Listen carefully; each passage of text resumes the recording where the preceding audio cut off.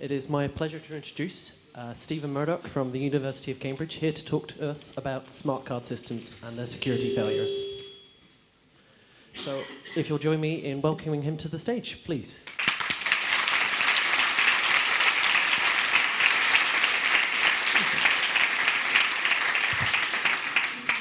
Okay, good afternoon, everyone. Hope you can hear me okay.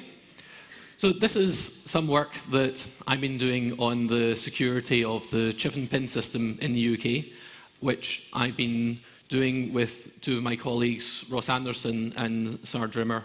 We're all from the security group at University of Cambridge. So for those of you who don't know of the terminology, the chip and pin system is the UK implementation of the EMV protocol. EMV stands for Europay, MasterCard and Visa, and it's the most widely deployed smart card payment system in the world. It's fully deployed across the UK. It's deployed also throughout most of Europe, a few exceptions, I think, apart from Italy. It's fully deployed. It's the same in Germany. And it's also starting to be rolled out in North America. Not so much continental US, but it has been started to be rolled out in Canada. It applies to both credit and debit card payments. From the perspective of the protocol, it's entirely identical. And the way it appears to the customer is they put their smart card into the point of sale terminal. They are shown the amount that they're going to authorise. They enter their PIN.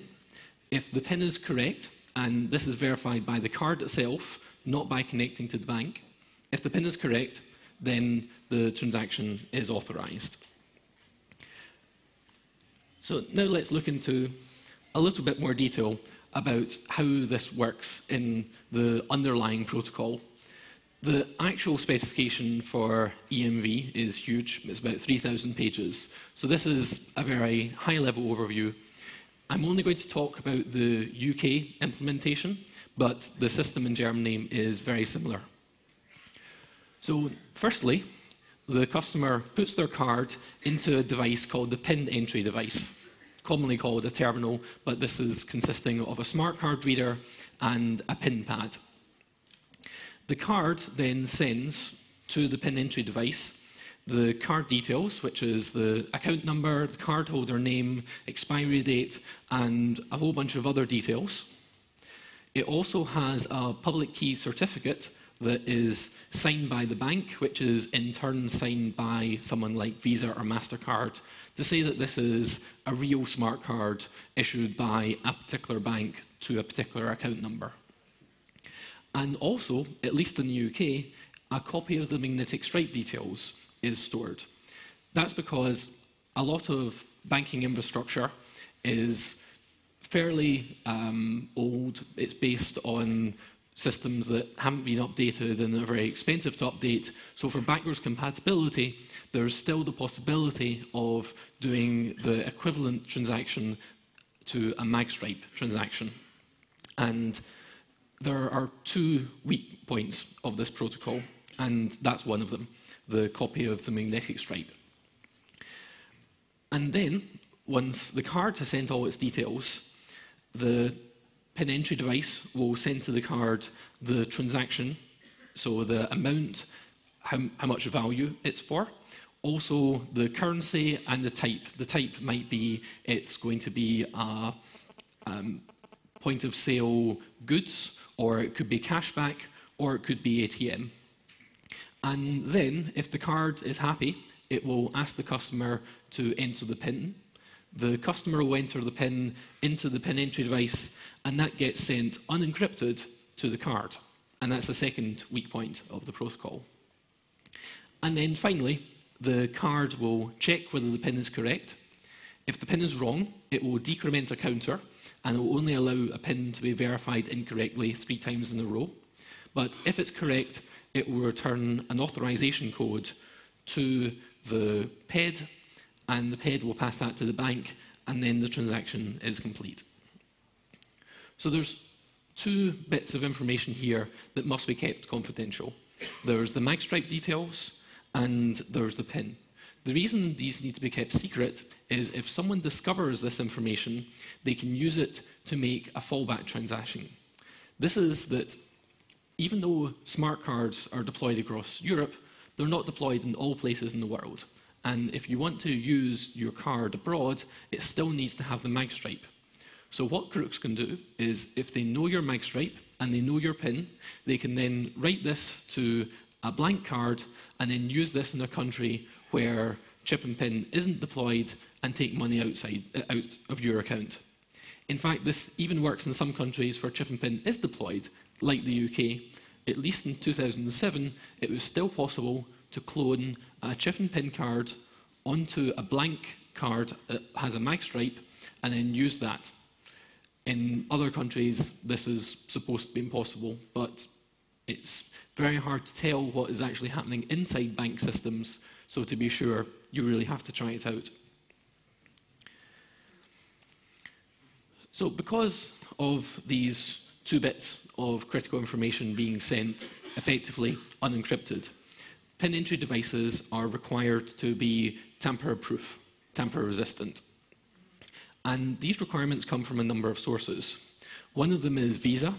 They have a certification scheme for PIN entry devices. If they don't pass, it's not possible to use Visa cards in them. Apax is the UK banking industry body, and they also have a scheme that is based on common criteria for certifying various properties of PIN entry devices, but one of these properties is that it's tamper resistant. And a replacement to the Visa scheme is now known as PCI. Those of you who work in retail or banking will have probably heard of the PCI DSS, the Data Security Standard. This is the requirement that you don't store certain details of bank cards, and when you do store them, they're adequately protected. So that's DSS, but there's another standard, PCI PED, which is certifying PIN entry devices, and that has now superseded the Visa scheme. In all cases, an external lab performs the validation. In the case of the Visa one, it was certified. It's a lab that has been approved by Visa. With PCI, it's approved by the PCI Council. With the Apax common criteria, the way common criteria works is that the governments themselves get to choose what labs are certified in that country for doing common criteria evaluations. But the standards are roughly the same in all cases. The PIN should not escape the box. The PIN should send to the card and to nothing else. If it's attempted to be tampered with, then effectively the PIN entry device should self-destruct. And the sort of sums of money we're talking about is the Visa standard requires that it cost more than $25,000 per PIN entry device to tap it in an undetectable way that will allow the PIN to be extracted. So that's what the theory says, but we wanted to find out how well do these mechanisms work in practice. So let's have a look at some of them. This is the Dione terminal, the Dione Extreme, and it has a fairly simple tamper-resistant mechanism. You can see the yellow thing, that's a battery backup. That's how it stores the data in the non-volatile memory. And there's this blue thing on one side and a contact on the other. These keep the connection to the battery closed, but if you open up the case, then the battery is connected and it wipes its keys. The idea is then that the device is useless and has to be sent back to the manufacturer. This is not particularly secure for a number of reasons, one of which is that it's comparatively easy to drill in through the back and then defeat this tamper-resistant measure. All you have to do is short out the contacts so it doesn't work, but at least they're trying. This is the Ingenico terminal, which I'm going to concentrate on in this talk, and this has much more sophisticated tamper-resistant measures. So this thing that is shown in the circle is a micro switch, and it is depressed by a plate on the other side of the casing. And also there's this steel plate over the switch to make it a bit harder to drill through and try to defeat it. That was the back, but on the front you can see that there's these normal contacts that are for the keypad, but also between each of these normal switches there's these 4 extra switches, and these are depressed by the front surface, and these make contact with extra contacts that are put on the circuit board. So if you lift open the front, then it disconnects the battery and deletes the keys and makes the device useless. If you look into a bit more detail, here's the micro switch again, and you can see it's surrounded by a raised circuit board, and there's this labyrinth of PCB traces, and this is a sensor mesh. If you drill through this layer, then this also disconnects the battery. On the circuit board, an entire layer of the multi-layer circuit board is another one of these tamper meshes. So if you drill through the PCB, then you are going to be detected. And also, if you look in the top left of this picture, around that extra switch, there's an extra contact. And what this is intended to predict is that if you want to defeat this switch, one way of doing it is by injecting silver ink, which will close the contact and allow you to take off the face. But there's this extra ring around it, which is also a contact, and if any of the silver ink leaks and connects to that, then that's detected as well. So it's actually pretty hard to bypass this tamper mesh. If you look at it, it's very fine. You need an extremely fine drill to get through there. But notice there's a big hole there. I'll come back to that later. As many stops are now doing, swipe it through the normal chip and pin reader, and then swipe it through a second one that he had hidden. This then gets a copy of the mag stripe. Then, either using a camera or just by watching, he can look at the pin that the customer enters, and then use this for the standard attacks. Another more sophisticated attack is the relay attack. This was presented at the previous CCC, but to give a reminder for those of you who were there and those who weren't there, I'll very briefly describe how this works. So here, Alice, who is the honest card holder, wants to, say, buy a meal in a restaurant. But at the same time, there's someone, Dave, who is working in a diamond shop. The actual CPU, which both does all the confidential processing and stores the keys, is embedded in something that looks like a cryptographic coprocessor that you'll find in some high-end banking machines. It's potted and then covered in another one of these tamper meshes. If you drill through this, it detects it and deletes the keys. Going back to the dione briefly, it looks significantly different.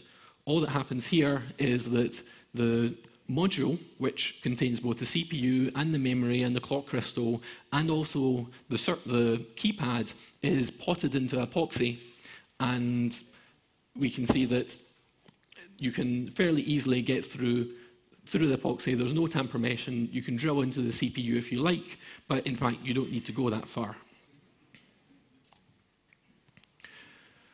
So, at least in the Ingenico terminal, and to a certain extent the dione terminal, the tamper resistance measures are quite extravagant.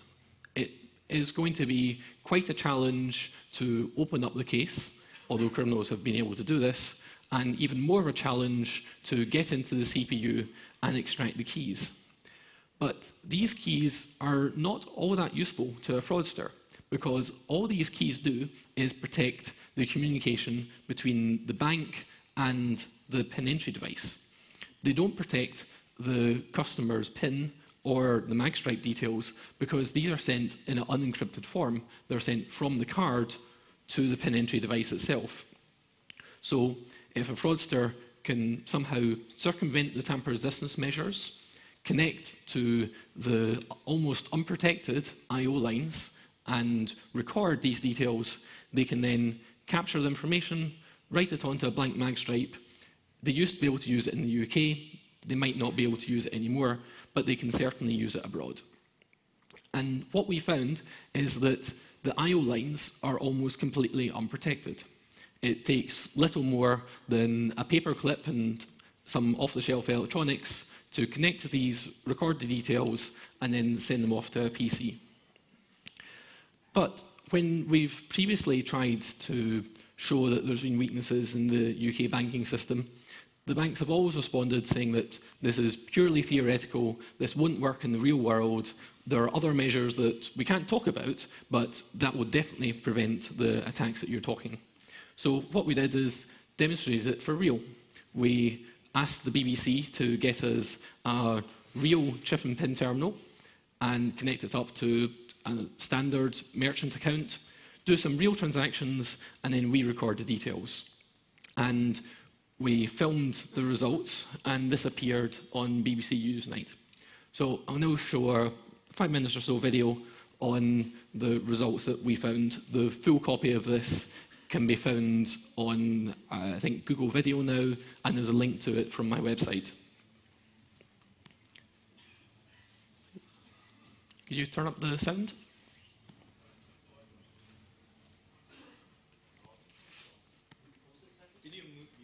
Oh, yes, you're right. Thank you.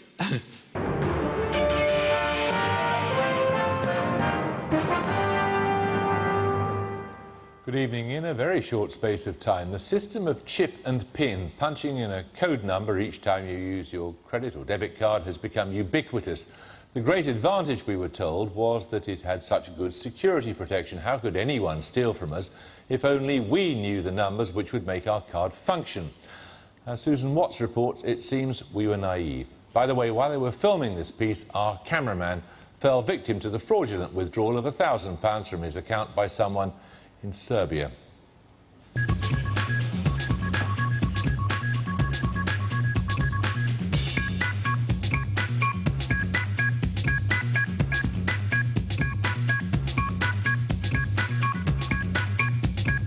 These were once intact pin entry devices, or PEDs, which Stephen and Saar bought on eBay for around £30, giving them free rein to explore the inner workings of each device. This one is made by a company called Ingenico and is among the most common of the PEDs in use in UK stores today, in shops including Boots, Asda and the Co-op Group. We found ways in which we can get into that interface between the card and the processor, and we're able to read the data as it went back and forth. It sounds simple enough in theory, but these PEDs aren't live. The real test is whether the attack works on an active terminal. Away from their workbench, we provided the Cambridge duo with a live merchant's machine and a real credit card to test out their theory. Right. So let's go for a transaction and see if it works. That's right. We're not showing you whose account it is, just as we've been careful not to show any potential fraudster, enough that they could carry out this attack.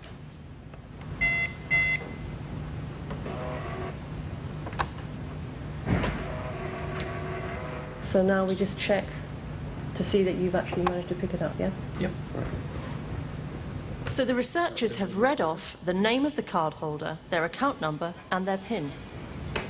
The attacks that we've shown have demonstrated that it's easy to get the PIN as well as the card data out of the chip and PIN terminal.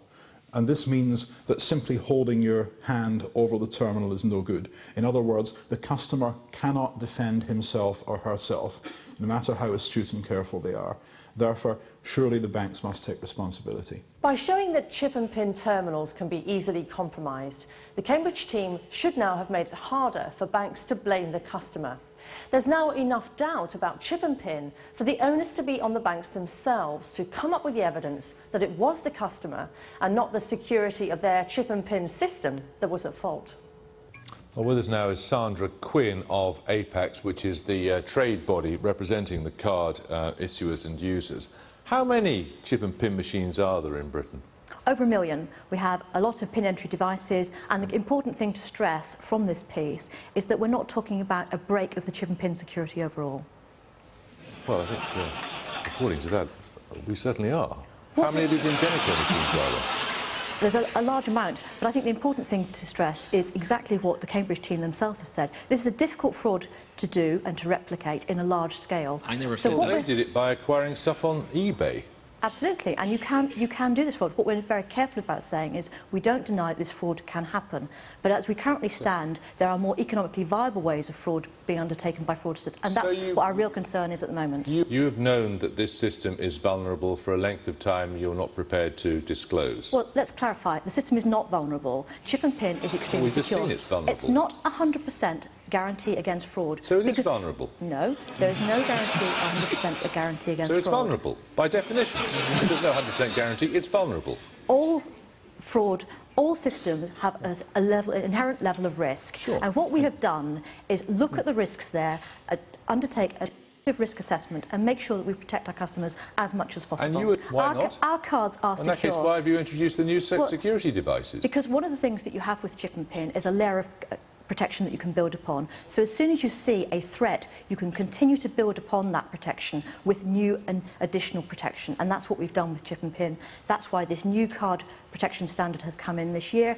And that's why all the assessments that we do about terminals continually moves and is upgraded. So despite the fact that new cards have enhanced security, the previous cards don't lack anything by not having it? Well, I think Seriously saying I think the figures speak for themselves here. As the piece said, card fraud with chip and pin has fallen. In Britain? In Britain. The problem isn't in Britain, though, is it? And you know that. Well, one of the reasons that we're making a very strong case to ask countries around the world to introduce chip and pin to ensure that we're all operating on the same global standard so that we can make sure card holders are being protected properly.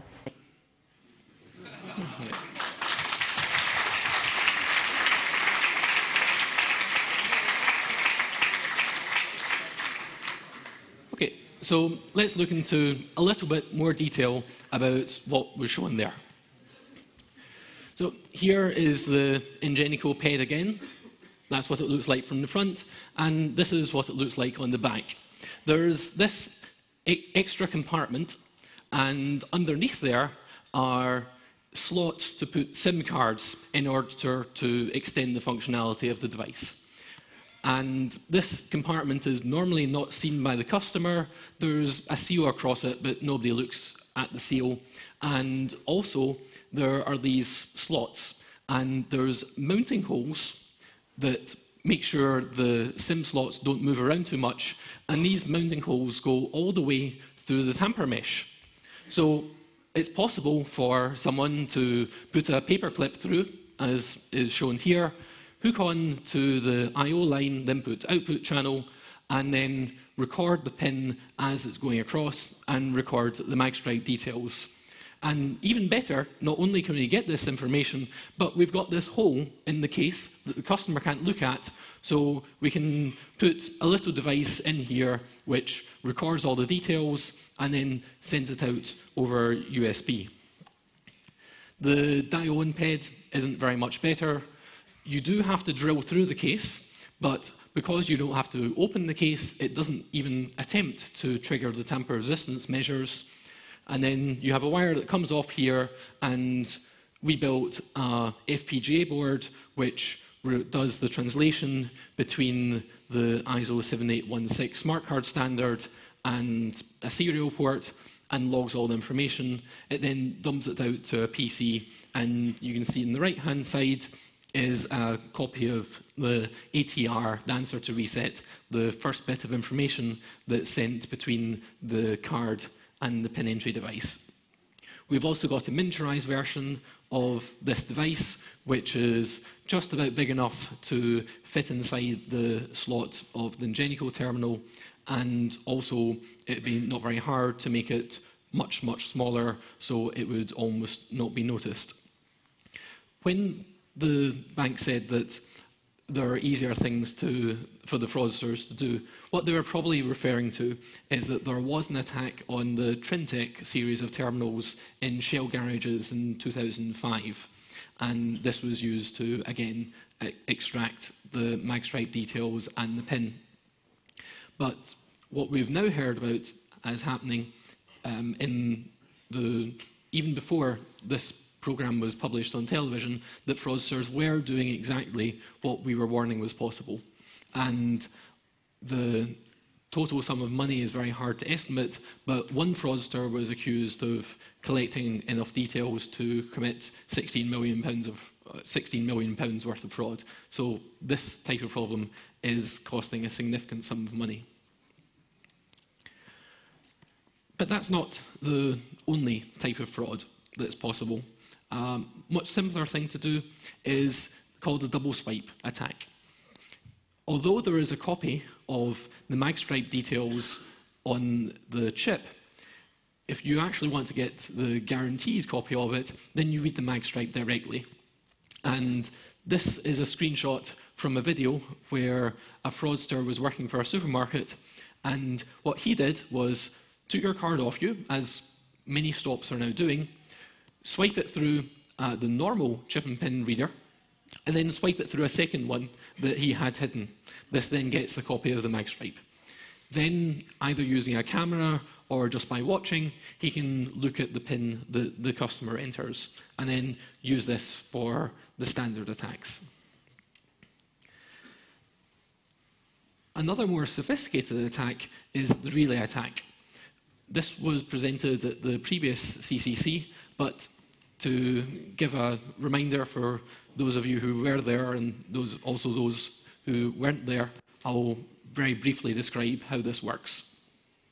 So here, Alice, who is the honest card holder, wants to, say, buy a meal in a restaurant. But at the same time, there's someone, Dave, who is working in a diamond shop, and he's offering jewellery for sale. So the fraudster wants the jewels, and Alice wants the meal. So here's how you can set this attack up. So Alice puts her card into the chip and pin terminal in the restaurant, but the waiter is working for the crooks. So this isn't a real chip and pin terminal, it's just connected to a laptop. The laptop then sends the details to a second laptop, which is connected to a fake card held by Carol, another person working for the fraudsters. And Carol puts this card into the diamond store shop. So when Dave's terminal challenges Carol's card to say, are you a real card? Carol just sends all the information back to Bob's terminal and to Alice's card.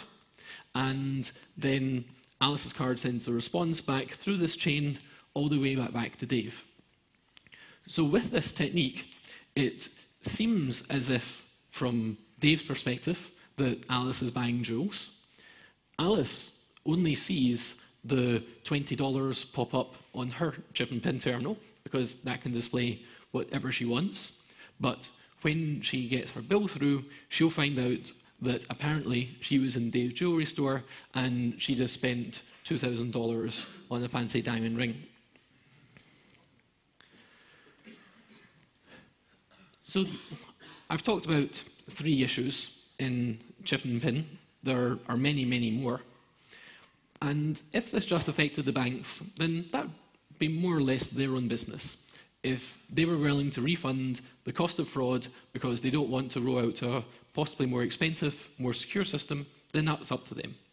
The problem is that often the customer has to pay the cost of fraud. So this is a copy or some snippets from a letter, also available online, that is sent from the Financial Ombudsman Service to a customer who's been the victim of a phantom withdrawal, explaining why he shouldn't get his money back. So So the first thing they say is that the firm has provided an audit trail of the transactions disputed by you. This shows the location and times of the transactions and evidences that the card used was chip read. Now, what does chip read actually mean here? Does it mean that the card details are read from the chip? Does it mean that the certificate was verified correctly? Does it mean that the transaction was authorised? Nobody really knows. And this particular customer had read some of the reports from Cambridge, so was a bit worried about the security of chip and PIN, and in his letter he questioned the security of chip and PIN. So what the Financial Ombudsman Service said, that although you question the firm's security system, I consider that the audit trail provided is in a format utilised by several major banks and therefore can be relied upon. So this would be like concluding that a document is in XML and hence it's true. In practice, the documents aren't in XML, they're in EBCDIC, based on a format that originated from IBM mainframes and originally formatted for punch cards. But it looks about the same as the previous ones that we've seen, hence the customer is liable. So the customer wasn't really happy about this, so he asked for these logs and for some more information. And what the response was is, although you have requested this information from the firm yourself, and I consider it is not obliged to provide it to you, I conclude that this will not make any difference because the service has already reviewed this information. So he doesn't have the information, he's being judged effectively in a secret court, and he can't pass this information on to anyone who is willing to give it any more scrutiny. Then they go on to say that chip and PIN is secure. As we've already advised you, since the advent of chip and PIN, this service is not aware of any instance where a card with a chip has been successfully cloned by fraudsters so that it could be used for them successfully in a cash machine. Now, this statement is just false.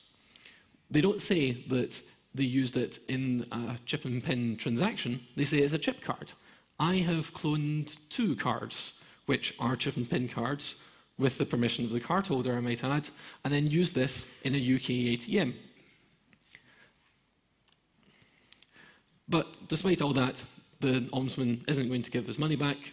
My conclusion is therefore that likely that the original card was used to carry out the transactions disputed by you. So that case is currently at court, but it's fairly typical of the response that people get, firstly from the banks and secondly from the Financial Ombudsman Service. And it's very hard to take this further.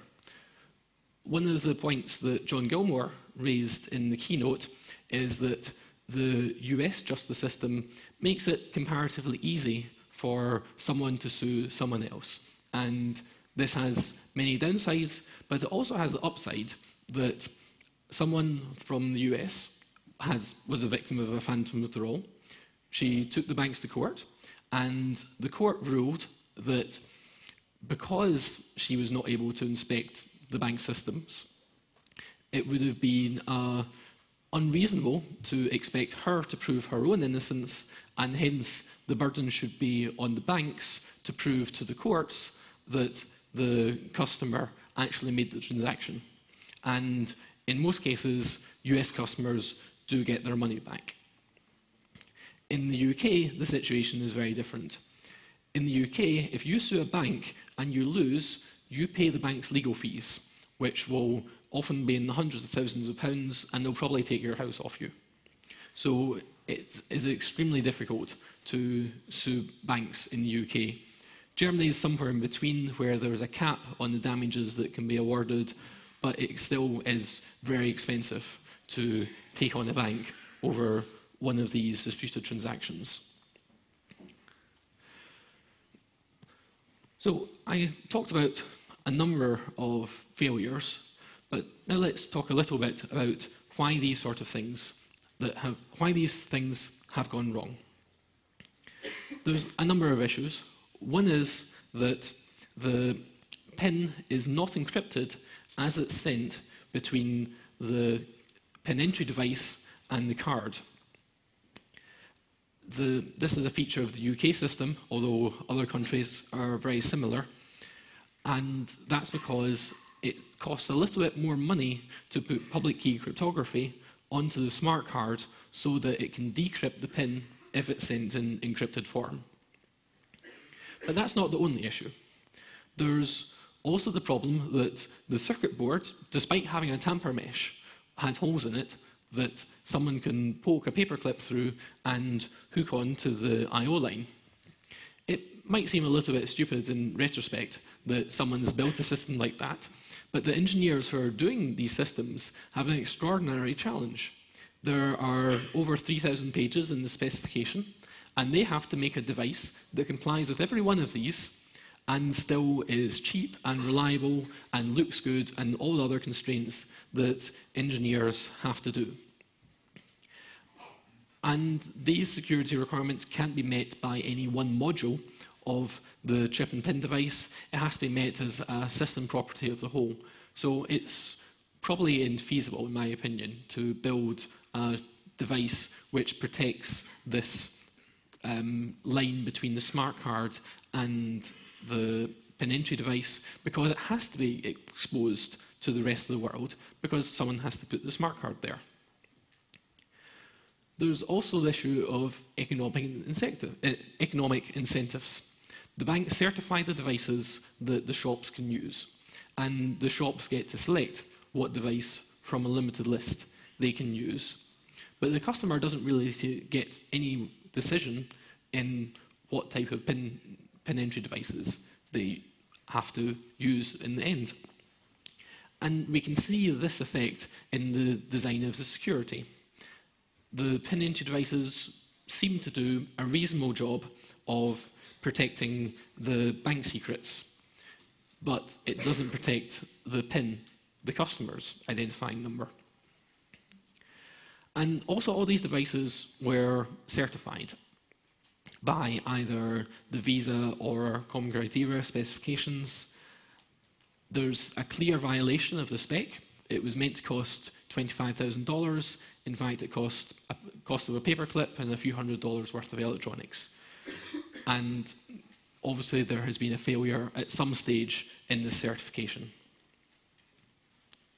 So in order to fix these issues, we need improvements at a number of levels. The PED design could be improved. There could be holes removed from the circuit board, but this is, as I described, an inherently difficult problem to solve.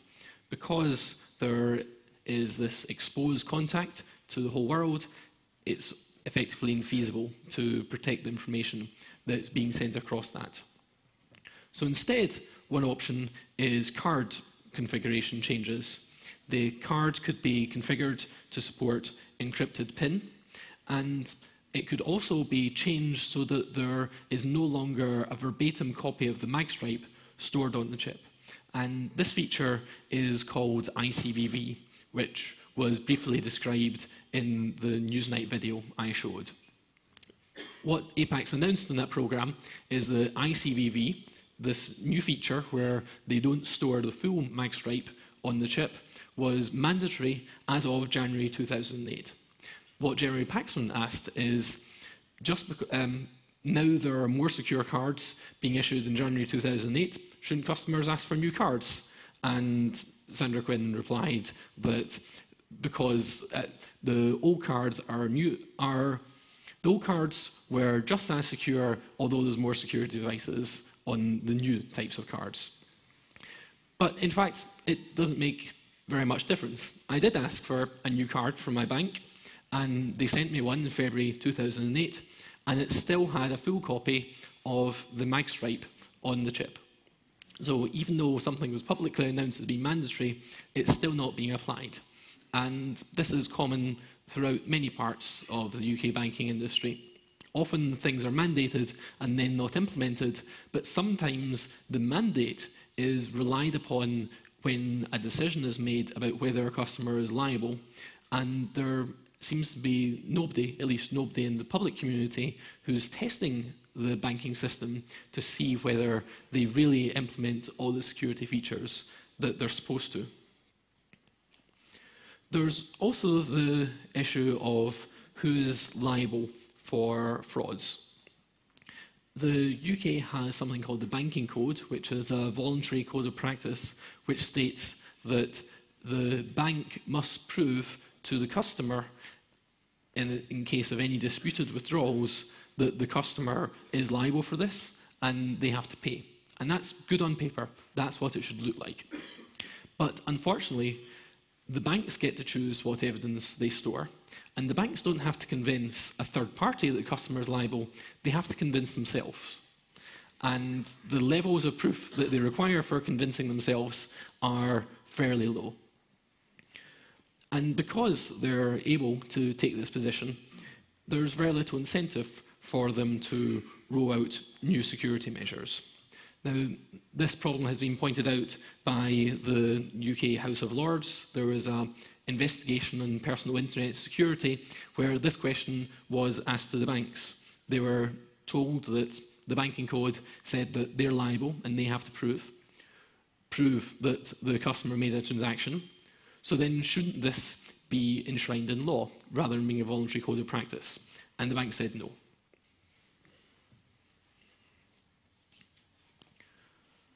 So I mentioned that all these devices were certified. The Ingenico was certified under the common criteria, and the Dione was certified under the Visa standards. So the way that common criteria work is that there's a certification body for the country appointed by the government which looks after implementation of common criteria in the country. In the UK, it's called CESG. They're also known as GCHQ. They're the same people who spy on people. In the US, it's a combination of the NSA and NIST, the National Institutes for Standards and Technology, I think. So because this was a UK distributed device, we asked CESG about this device and why it still passed certification even though it was clearly flawed.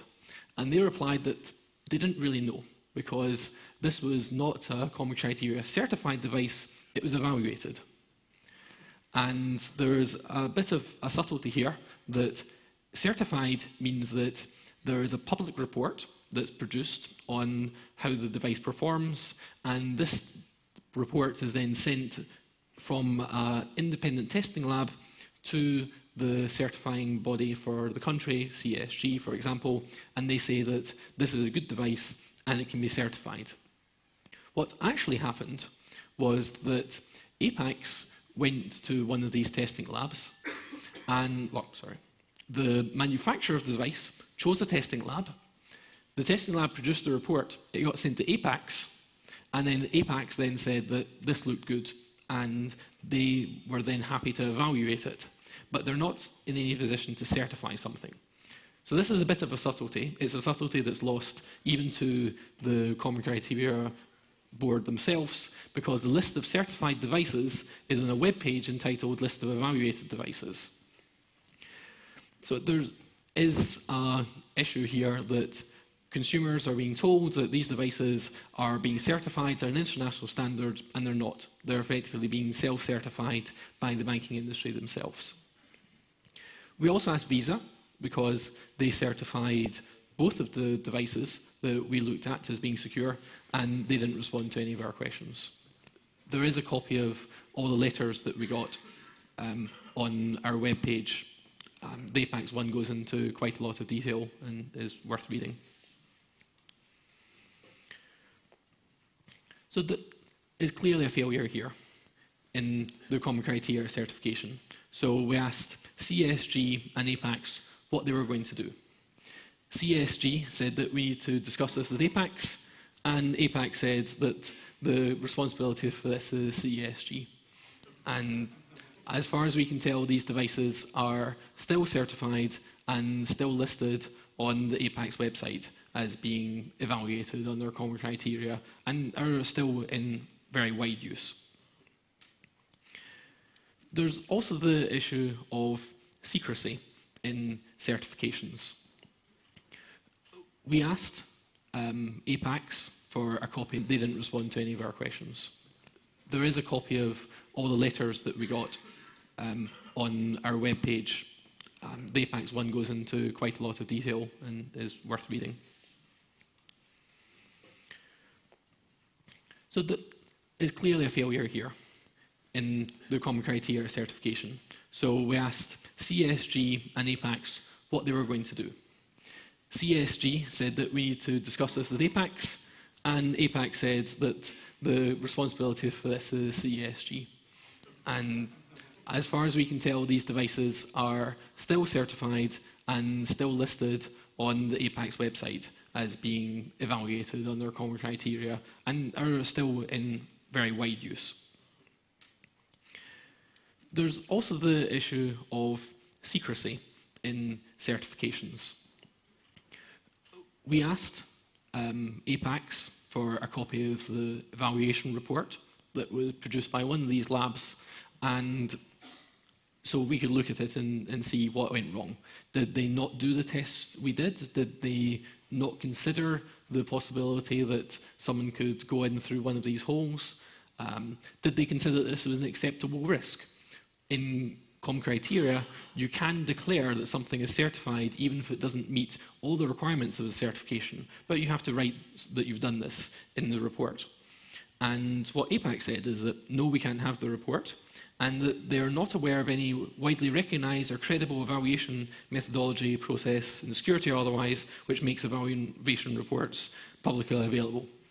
And again, they say that secrecy is necessary for security, because if we say how the devices work, then it will reduce the effectiveness of these controls. Now, clearly, it hasn't worked. These devices, the evaluation report that was produced by one of these labs, and so we could look at it and see what went wrong. Did they not do the tests we did? Did they not consider the possibility that someone could go in through one of these holes? Did they consider that this was an acceptable risk? In common criteria, you can declare that something is certified even if it doesn't meet all the requirements of the certification, but you have to write that you've done this in the report. And what APAC said is that no, we can't have the report, and that they're not aware of any widely recognised or credible evaluation methodology, process, and security or otherwise, which makes evaluation reports publicly available. And again, they say that secrecy is necessary for security, because if we say how the devices work, then it will reduce the effectiveness of these controls. Now, clearly, it hasn't worked. These devices are fairly easy to break, and they are being broken by fraudsters.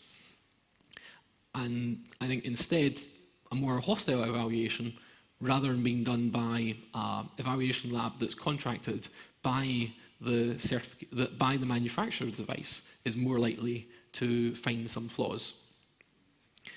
What CSG said was the exact opposite. They said that the publishing of evaluation reports is mandatory.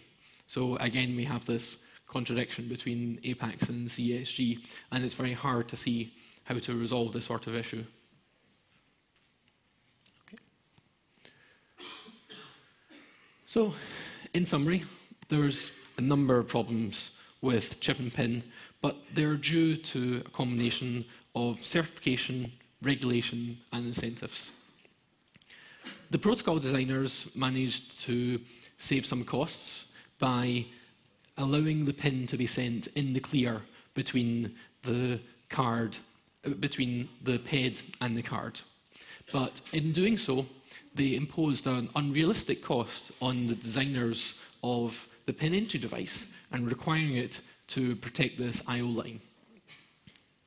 And that, again, left customers at the risk of quite significant levels of fraud, and often fraud that they cannot be refunded by.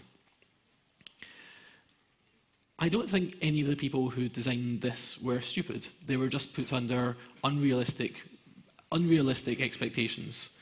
They had a 3,000-page spec to work from, and also a spec that is under fairly rapid change. Maybe when they first looked at it, encrypted PIN was mandatory, but then later on it changed, and they had to evolve their device to take into account this new environment and new set of constraints, and in the end created a device that was not secure. And I think looking at the design of the system overall from the perspective of incentives is a useful approach. We've seen that the person who controls the design of the system, i.e. the banks, has their interests comparatively protected, but the customer, who has almost no control, is left very vulnerable. And I think the lessons from this are not just applicable to banking security. We've got the same set of problems with voting machines. Voting machines are certified and found by various organisations to be completely secure. There's a lot of resistance from manufacturers for any sort of analysis into these devices. So I think the issues that raised here are certainly applicable to voting machines and probably also to many other areas of research too. So that's all from my talk, but there's lots more information on my website. The address is down there. There's videos, an extended version of the paper where we go into a lot more detail, and also the letters from the vendors.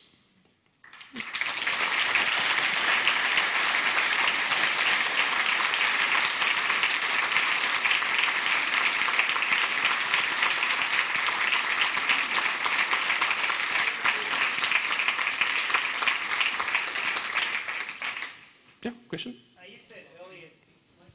You said earlier that you had cloned 2 cards.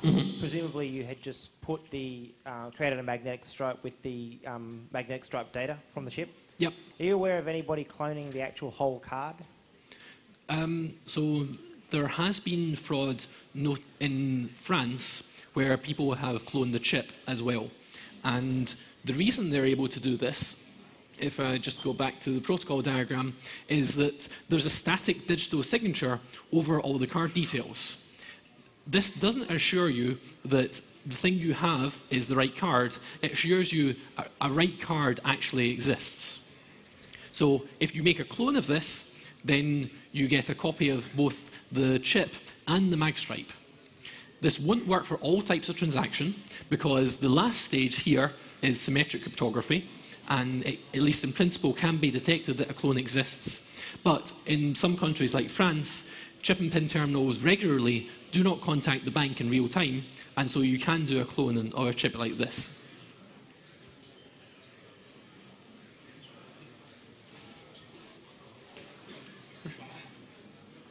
Yep. I have one question. Yes. So in France, on the carte bancaire official website, it says if there is a dispute on the amount of the transaction, which you can modify in, like in the relay attack, okay, go to the shop and complain, whatever. It's your problem. This is the official position. Okay. What is the situation in the UK? And will the police investigate this kind of problem? So there's 2 problems in the UK. On paper, it looks good. The customer should go to their bank, and if the bank can't prove that they did the transaction, the customer should get their money back. In practice, the situation is not so good, because if you're part of a big set of frauds, if you're just one of 100, you'll probably get your money back. If you're one of a smaller number of frauds, then the bank might not believe you. They might think that you're trying to defraud them. The second problem you mentioned about the police. It's no longer possible for UK cardholders to report fraud to the police. They have to report to the bank, and then the bank can then decide what they report to the police. And unsurprisingly, the amount of reported bank fraud has dropped dramatically. And this makes the banks happy because no one's looking at it, and it makes the police happy because the stats have gone down. But the specific question raised was the amount of the transaction. Is there a possibility to actually reliably know the amount of the transaction, for example? And this is signed as part of the audit logs, but the banks will, in general, not let the customer see a copy of the audit logs. It's not clear they have a copy. They refuse, yes. They refuse, yeah.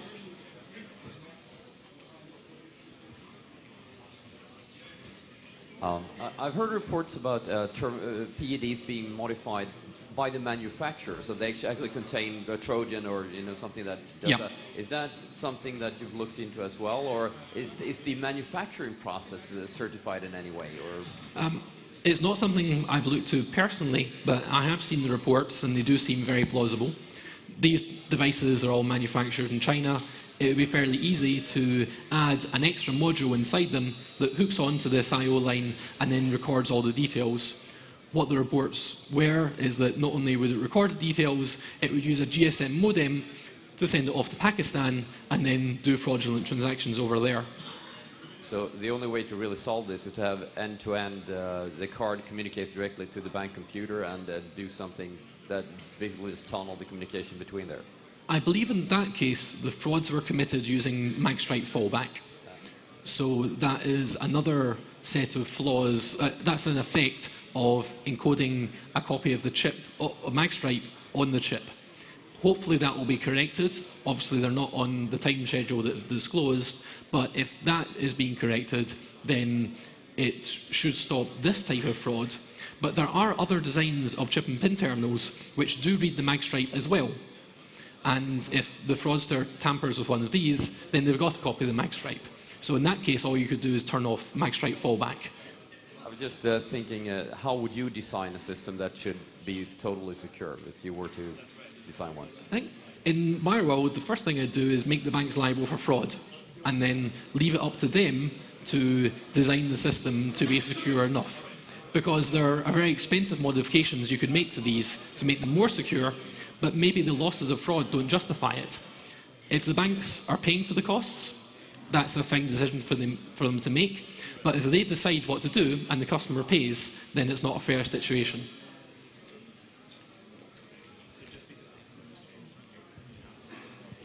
Hi.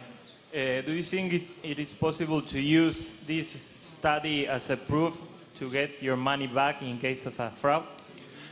People have tried doing this, but remember I said that all the banking code says is the bank has to convince themselves that the customer does it, and they don't believe me. Maybe if this goes to court, it will be a different story. We'll have to wait and see.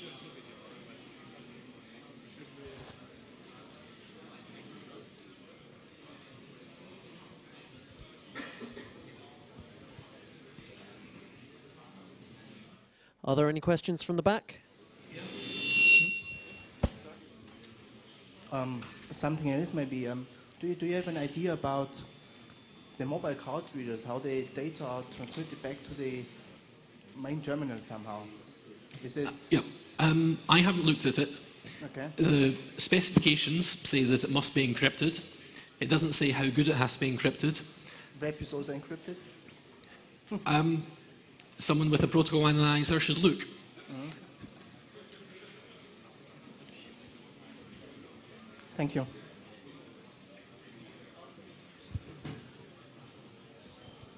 Hi, and you mentioned in the last stage, some of the PED device is not connecting to the banking in the real-time transaction Yes. money. So how did you know this device actually is not transaction in real time? Is any documents information about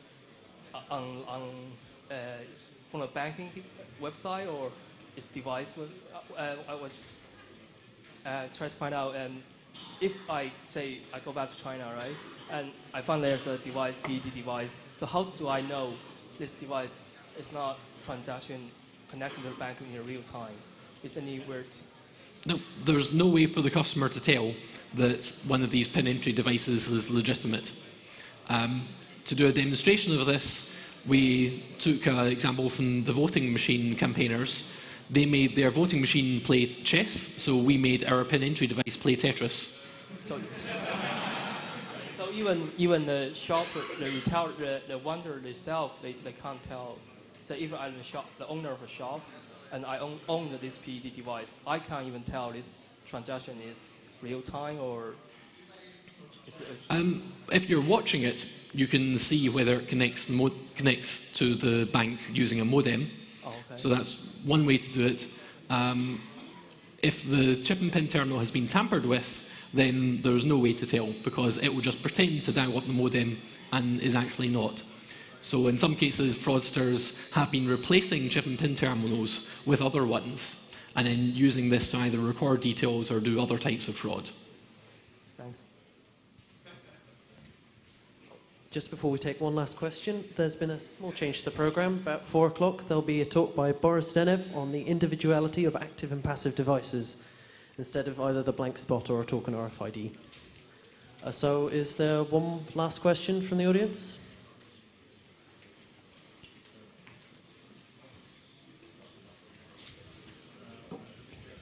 So if this connection is not like real time, how big is the delay between the PIN pad saying, okay, your money is being booked, and the actual action taking place?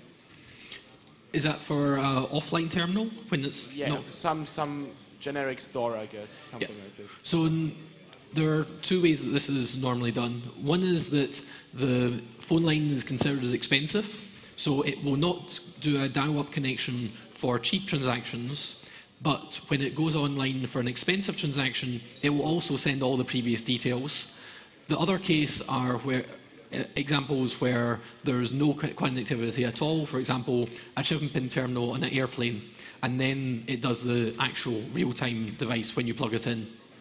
So what would be if I pay with my card and then do anything to destroy the terminal before it actually has a chance to connect back to the bank, which is, as there are all these meshes, seems to be quite easy, like pushing a needle somewhere in or something like this.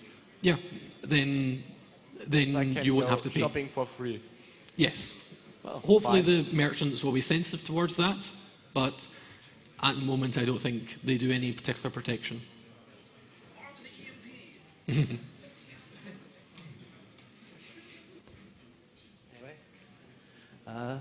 Thanks a lot.